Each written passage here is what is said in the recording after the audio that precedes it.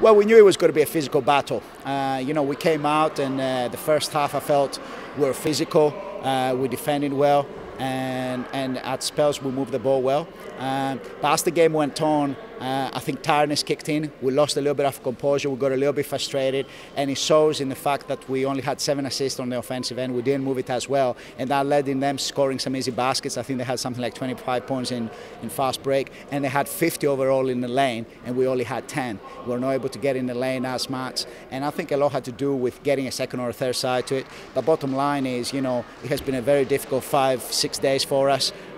We had a big win against London on Friday, and then we had to go and play in Glasgow, and we had to play a 4 overtime game, and today we were 3 men down, and guys came to battle. But as the game went on, I think it was just a little bit too much for us. And now it's all about Saturday. We've got to concentrate ahead.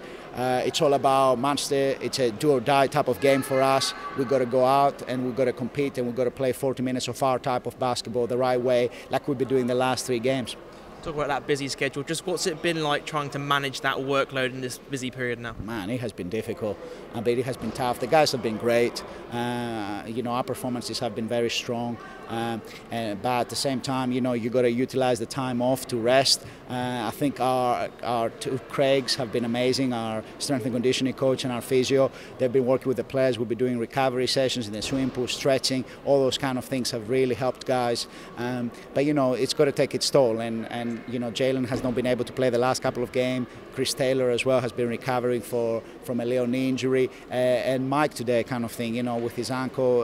The reality is he just came back 3 or 4 games ago, and it has been too much. But that's everyone is going through the same thing.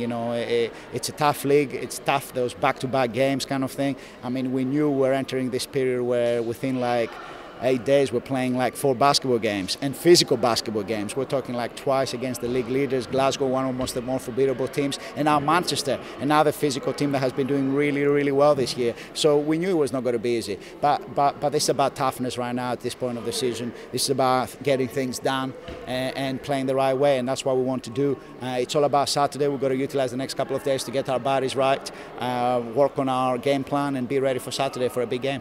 Talk about Saturday. It quickly focuses now to Saturday's game, and a big one in terms of the playoff race too. Yeah, I think Manchester know it. We know it. All our players are fully aware of the situation, kind of thing. We need our fans. We need their support. It's a home game for us with a huge importance in terms of the playoff race. The playoffs have started, really. That's it, bottom line. And there's no turning back from it. We're fully aware of it. I think we've taken some big steps forward the last few weeks, and now we've got to put everything on the line in the next 40 minutes. And just, we've talked about it. It's about doing things the right way, and when you do things the right way, everything else takes care of itself, and that's what it is about right now. We've got to make sure we have most of our guys fit and healthy, ready for the game, and we'll go from there.